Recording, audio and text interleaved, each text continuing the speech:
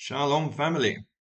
So, what I want to point out to you here in this article directly is they say the devil is once again in the details at COP28. That's the way they position this article. Then they carry on talking about fossils and fossil fuels and all these things and the agenda to 2030 and everybody coming into agreement with that and everything that's going down. They do not mention the fact that tomorrow the General Assembly of the United Nations is going to be meeting together to push for a permanent ceasefire in Gaza, and that's the whole Israel war situation.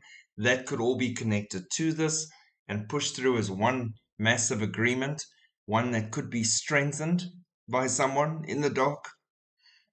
So it's just interesting for me the way they have positioned this title. The devil, and they're spot on, is once again, because he has constantly been busy with this thing from the beginning, in the details at COP28.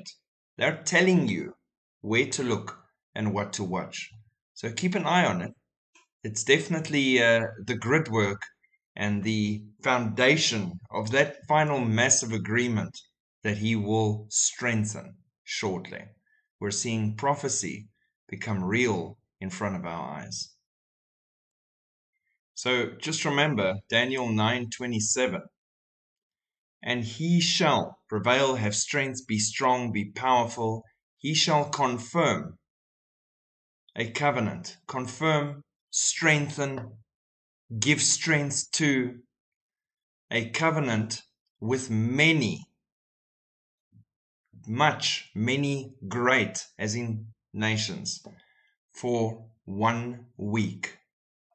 But in the middle of the week, he shall bring an end to, cease, desist from, cause to cease, put an end to, exterminate, destroy.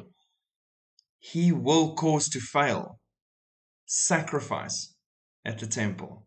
So it all binds down to this Antichrist figure, candidate that's sitting in the shadows waiting for his moment, will step in and strengthen, confirm an agreement. So it's an existing agreement or agreements coming together, and they will pull them all together, and he will weave them and strengthen them for a period of 1 week, using the same push for Agenda 2030 and all the other 2030 agendas.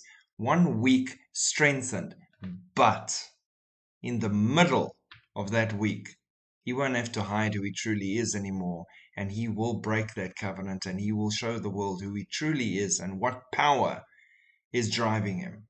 And then it'll all be open for another 3.5 years.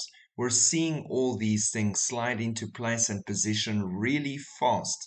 So for those who say it could still be 10 years, 20 years, 1,000 years, maybe sit down and look at the facts of what's unfolding on your TV screens, your mobile phones, and world news all the time, and then balance that against what the Bible told you already is going to happen at the time of the end. And then focus on a relationship with Jesus Christ. Shalom.